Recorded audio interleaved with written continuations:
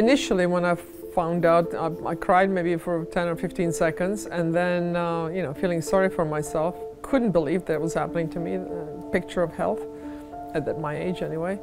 But then I said, okay, what do we do? How do we fix this? What's the next step? And you know, what do we have to do the next month, next 2 months? First of all, everything stops.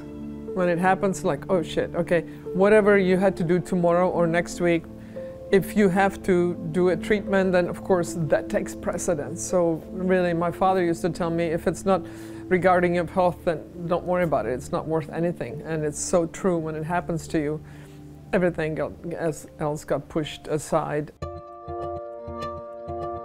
Then I also went public with it because I wanted to help women to get the test, to get the yearly checkup, to not wait till they start feeling something. Because again, I didn't realize it was 4 years in between mammograms.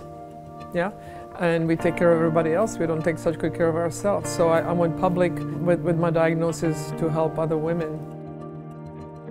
Well, since then I have not missed a yearly checkup.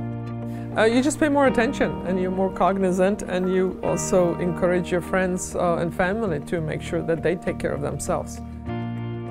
It's great to have a company that really cares about women only, because women are always kind of an afterthought in whether it's healthcare or anything else. So I was thrilled to hear about the partnership, and in fact I saw the ads with Mary J. Blige, had the ad in the States, and I'm like, what a great commercial, and that's exactly what I was going through. And it really hit me how important it is to, again, raise that awareness. And then I realized it's Hologic, that's our company.